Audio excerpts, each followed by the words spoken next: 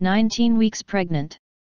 The 19th week of pregnancy is a very important week for both mom and baby.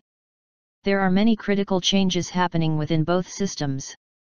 As the middle of the pregnancy term approaches, mom is probably feeling more comfortable with her pregnancy and the changes in her body. Symptoms and body changes at 19 weeks. As you go through your 19th week of pregnancy, you may notice more changes on the exterior of your body. Dry, flaky skin may form as your metabolism and blood volume increase. Your tendency to dehydrate and your sensitivity to heat will increase, so it's important that you continue to provide your body with plenty of fluids. Water is best. Stay away from caffeine as much as possible. Caffeine raises blood pressure and increases your heart rate, and it may also affect the baby. Sodas, fruit juices, and sugary beverages may be dehydrating rather than hydrating. Avoid artificial sweeteners too. Try to keep your skin lubricated with lotion as much as possible. This can help to prevent skin problems. Cocoa butter is good for preventing stretch marks, and a good pregnancy diet can help to reduce problems with skin as well. Baby's development. Up until this week your baby has been measured from crown to rump, but now he or she is measured from head to toe. At 7 inches in length and weighing 7 ounces, your baby has grown significantly since last week.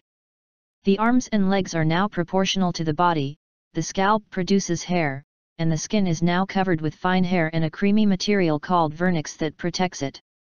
The baby's hearing is almost fully developed too. If your baby is a girl, at this point in her life her ovaries have more than 6 million eggs. As the bones continue to harden and the muscles become stronger, your baby becomes more active. Movements are felt more often, but the baby sleeps up to 20 hours a day.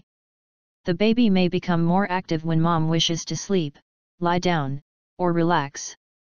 You may notice that loud noises can startle your baby during other hours. Pregnancy Week 19 Tips. The middle of the pregnancy term is approaching, and your baby's ears and hearing are much more developed. It's important to try to keep yourself in calm, quiet situations, as loud noises can upset your unborn baby.